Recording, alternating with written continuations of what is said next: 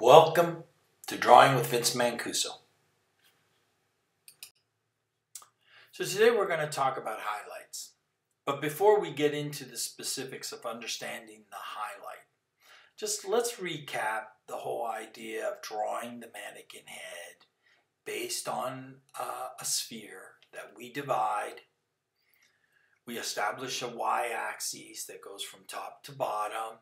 From that, we create an ellipse that divides the sphere in half, and we project out to the z-axis.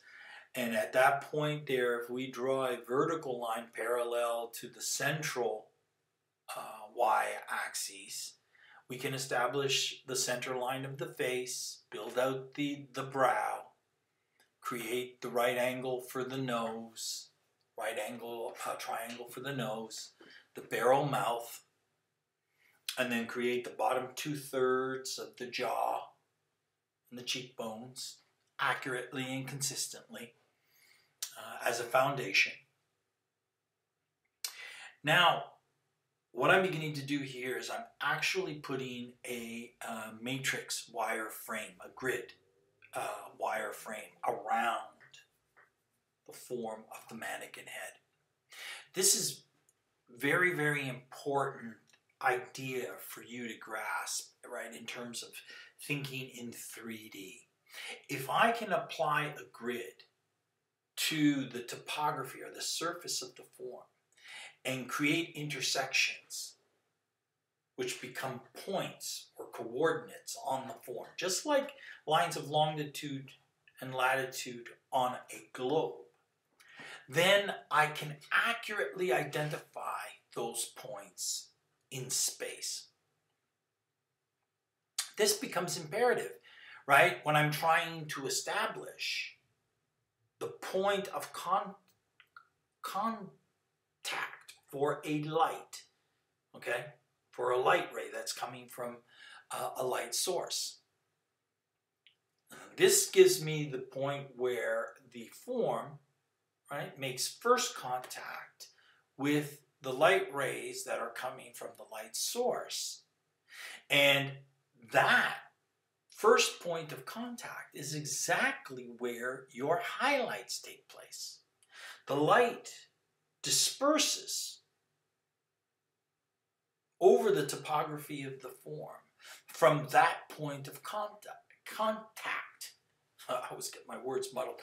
Contact. Okay? Now, what do we know about a highlight? It's the most minimal form of light. Okay? So that once I start to determine where that contact is going to happen, the light hitting the surface of that form, I know that at that point, the highlight will be this bright burst, brighter than any other value in your drawing. Okay?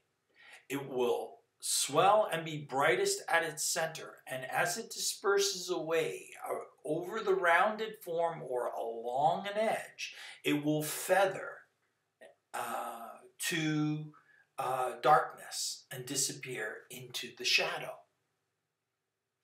So just by practicing, just by thinking in this kind of matrix grid, not the details, but the grid, the topography of a form, okay, I can start to imagine how light is going to react when it makes contact with that form. Okay. Now, this is not something that you have to draw every time that you're going to do a head, but you need to understand this thinking. And then when you do a quick silhouette, just the outer contour of the form, you can actually project, your imagination can project onto the silhouette these lines of longitude and latitude so that you can establish coordinates, right? And determine where your highlight is going to be relative to your light. Now I'm establishing a light source for the head on the left and a light source for the head on the right. Okay? And you can see by just taking my lines down from the light source, Based on the angle of the light, I can actually determine where contact could theoretically take place. And now I know where I want to paint and draw my highlights. In this particular case, the highlights are white on black, so it's very, very high contrast. I want you to notice how at the epicenter of the highlights it is brightest, and then as it moves to its outer perimeters, it fades and transitions, it blends into the darkness. Okay? You must always remember that the highlight is always the brightest light form. It is the most minimal, but it is also the most brightest of all the other tonal values that go into the rendering of a form, right? It is brighter than the light, it is brighter than the dark, it is brighter than the coarse shadow, it is brighter than the cast shadow, it is brighter than the reflected light. It is the brightest light source on the form, okay? And if we practice it in a high contrast way like this with the white highlight on the black, or a very high key versus a very dark key, we start to get familiar with its position and how it operates. Okay? This is Project 1.